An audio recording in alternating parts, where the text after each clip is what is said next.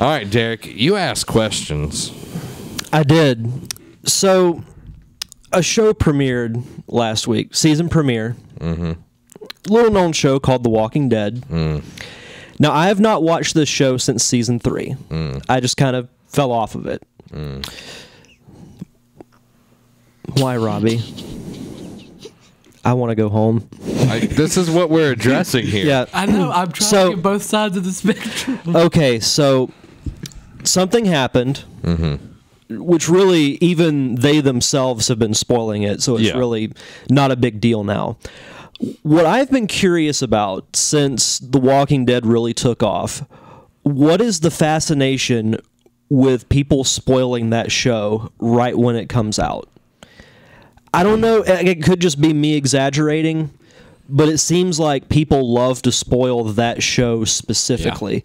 Because I remember when Force Awakens came out, I didn't really see any spoilers for it. You know, Avengers, anything like that. Any Marvel movie, no real big spoilers. Why The Walking Dead?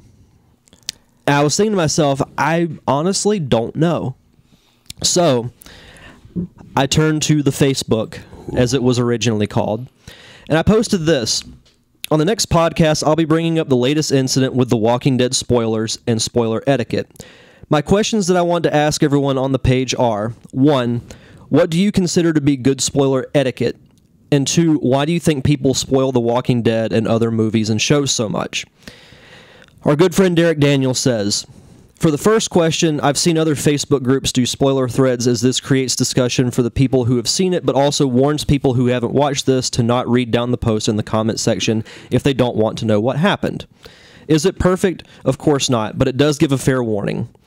For the second question, it's simple. As Michael Caine as Alfred once said, some people just want to watch the world burn. That is true.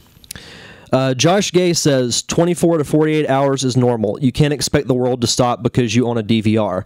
But those that intentionally spoil things for others, aka fans walking out of Force Awakens yelling Han Solo dies, those people are just complete garbage. Han Solo dies? Somebody actually commented on that. Like, wait, what? Han Solo died? Mary Jane says, good spoiler etiquette, start the post by saying spoiler and not put up any photos. I think sometimes people post them because they are just either rude or just honestly don't realize they are spoiling it for people. Lauren Strickland, in Walking Dead relation or any TV show, I say Tuesday to Wednesday is okay.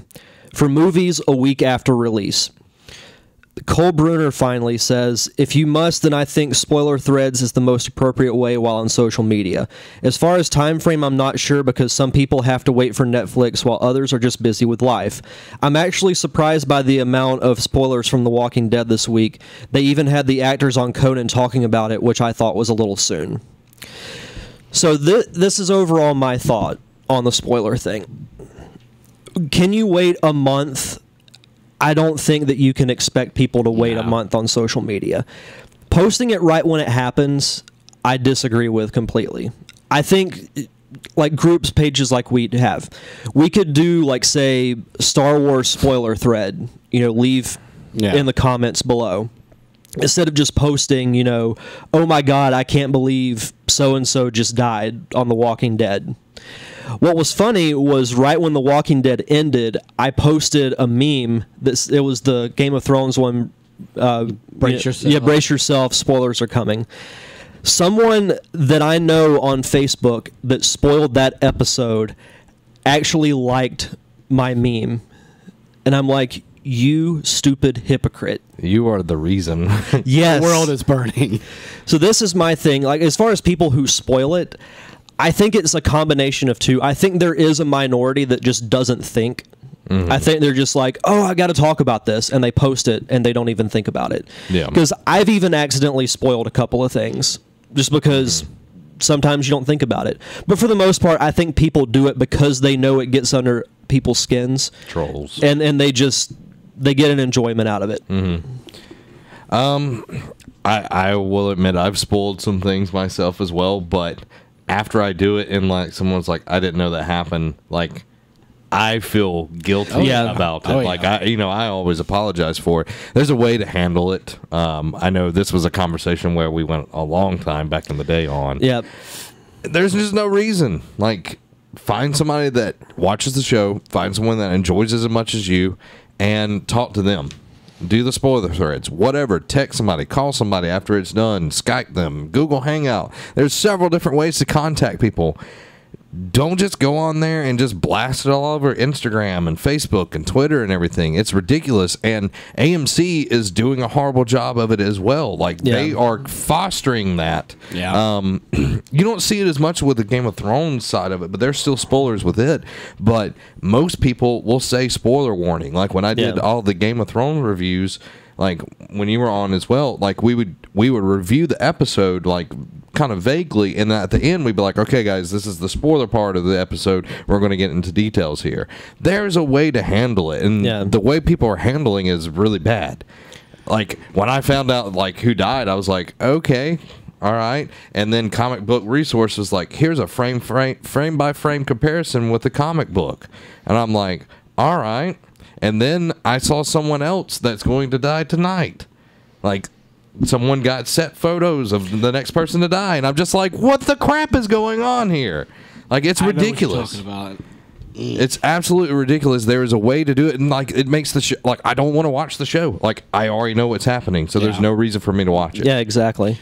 Now, you know, I completely agree with what both of you guys are saying. I do understand all about getting excited about doing that, because I've done that. We've had times where we went and watched a movie and we're supposed to review it, and I'm just so excited and I'm already talking about it, and they have to keep like, calm down, calm down. So I understand, and I think that good etiquette on social media is I wait at least a week to do it after everything comes out. And I think a lot of the issues with The Walking Dead, while we're seeing it the most, it's because AMC and The Walking Dead and the actors are kind of culturing that kind of community to where enabling it. Yeah, where it's okay. Well, we're going to spoil it too. Just like you know, Glenn and Abraham had their makeup on and they were drinking Starbucks. They're like, we've been drinking Starbucks for so many hours and we have no side effects, and it pans up and it's the pictures of them minus the blood and gore. So, you know, they're like you said, they're enabling it. I wonder who died. Somebody died? Obviously, if they don't know about it now, then good for you. So, like, I haven't watched The Walking Dead since season 3, but I know everything that has happened because of Facebook. Yeah, exactly. And that's one thing about being so connected now in this world is if you don't want to watch if you don't want to hear anything, you have to completely stop what you're doing. Go off the grid. You have to go dark. You have to go find a cave to live in. A nerd cave. Ooh. Yeah. But it's ridiculous, and I do think that if you need to spoil it, I'm not saying if you need to spoil, wait a week and then, you know, talk about it, because I know there's been times when I've watched like The Flash and Arrow. What did I do? I didn't post on Facebook. I called Derek because I knew it was the day after, so I called him. I used to call you, but you're quite a bit behind. I started watching. You're catching up. I started watching the new the last season of Flash.